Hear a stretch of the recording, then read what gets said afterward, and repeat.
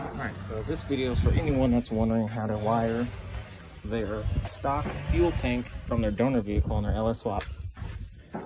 You basically are just gonna, they're obviously gonna cut the plug off of the donor vehicle, which mine was a Buick Rainier, and then you're probably gonna find a black wire, which is obviously gonna be a ground because that's how most vehicles are, or it's just gonna be a negative. So that's that. It's gonna go to my negative on my battery. See, that's the negative terminal. And then for your positive wires, it's either gonna be 1 or 2. And on this case, it's 2 for some reason, or it might just be this gray one or this purple one. I just took them both together because they're both solids and they're both colored.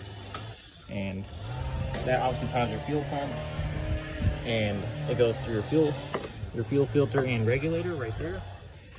So as you'll see right here,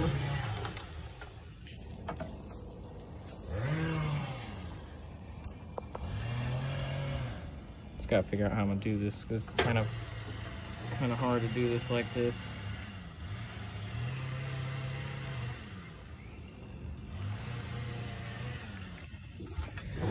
Here, let me set this down. I'm gonna put it right here. Actually, I'm gonna put it right here so you can hear it.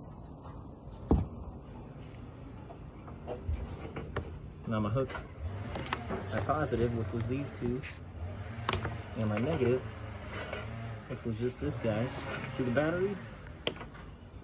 As you can hear that, the pump's going. So let's see, let's go here. See, watch. I'm gonna hook them up together. Bam. And we now have a fuel pump, fuel tank, and a fuel pressure regulator and filter for your LS swap. Bam.